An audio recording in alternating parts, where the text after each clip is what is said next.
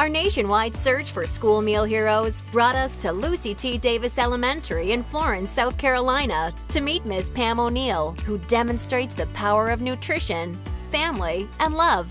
She loves her babies, and that's what she calls them, her babies. She's called sometimes Sugar Mama here by my staff because she treats them all with love. I was brought up into a close-knit family, and family means a lot. That's why I'm Sugar Mama. I love cooking, then I love kids. So when they get here, when they hit this door, we try to be whatever they need. We're just not the lunchroom ladies. We are aunts, mama, grandmama, sister, brother, whatever they need, we here.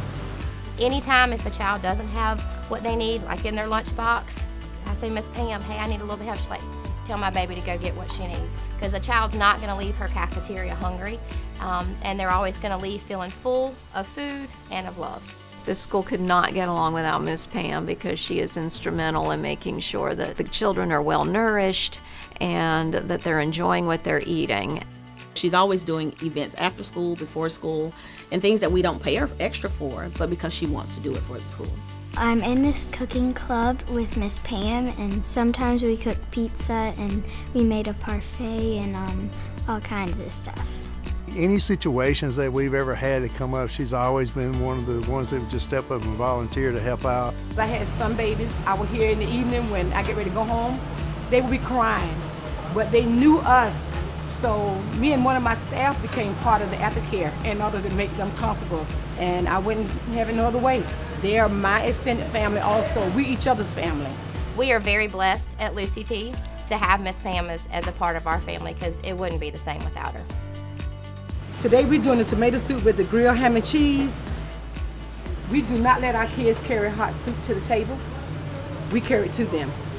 She cares about the kids, she cares about her job, she's passionate about the meals she prepares, her service to the kids, and that's what it's all about, is the children. I have cystic fibrosis, and we had this big thing called Jeans for Taylor, and she would give a lot of money and donate to CF Foundation. She's a really special person to me. She's just such a wonderful person that I really am excited that she is getting this kind of recognition. So we're here to honor Miss Pam O'Neal. Let's give Miss Pam O'Neal a hand. Good work is going on in schools across the country. Visit rethinkschoolmeals.com and tell us about someone you know that deserves recognition.